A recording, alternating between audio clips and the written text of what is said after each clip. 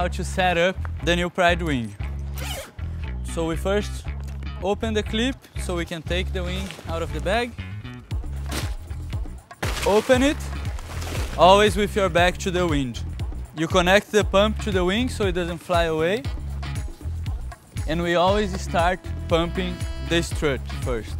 Make sure that the valve is closed, so it's twisted and up. You connect the pump and you pump it up. Once the pump shows the pressure that is indicated on your wing, each wing has a different pressure and you should always check it before pumping. You can stop, close the valve and go to the leading edge.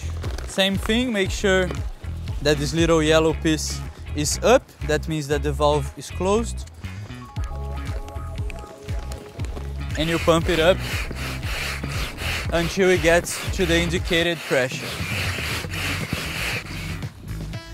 When the pump shows that the wing is on the indicated pressure, we are good to go.